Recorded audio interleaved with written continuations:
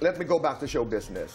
Kung merong isang dahilan, Nanette, na magpapabalik sa'yo sa showbiz, and perhaps just do one movie, what would this be? I have no idea. I have no idea. I've never thought about it, and I can't imagine what it would be. But No, but halimbawa, it's a movie that would help, you know, your advocacies, that would probably help hope. We can think of a title like Pag-asa. build classrooms. Build classrooms. The story of Ewan classrooms. ko ba? I don't know kung ano pwedeng gawin, but yeah. But are you close? I mean, is it something that you wouldn't even think about? I don't think about it. Right. Sos, ang daming magagaling dyan ngayon.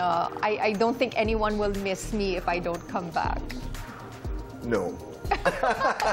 Okay. It would be so exciting. It would be so exciting. I just miss you, and nakakatuwa lamang na ikay bumalik dito. My last question is, how did it feel coming back to studio? How did it feel coming into GMA7?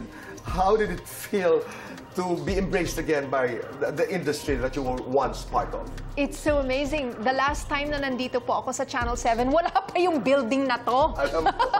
I was like, oh, may building na pala dito. Diba? ko. So it's been a while, but can I just say your staff met me downstairs, and it's been an amazing experience hanggang dito sa taas, and everyone was just... I remember the warmth that came with this job, and I do miss that. So thank you so much. Maraming salamat.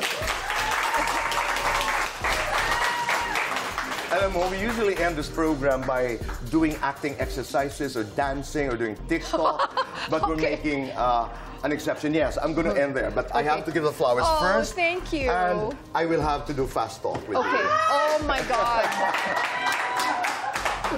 I will have to do fast talk with Miss Nanette Medved. I said I didn't want to hear the questions kasi baka sobrang kaba ko. Umalis na lang ako bigla. Hindi ko na gawin yung interview. Kailangan gawin natin ito ng mabilis. Oh my gosh. We have how many minutes? 2 minutes. And our time, Nanette, begins now.